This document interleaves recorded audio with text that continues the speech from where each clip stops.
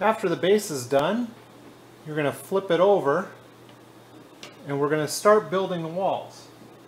Now the walls are going to be made by alternating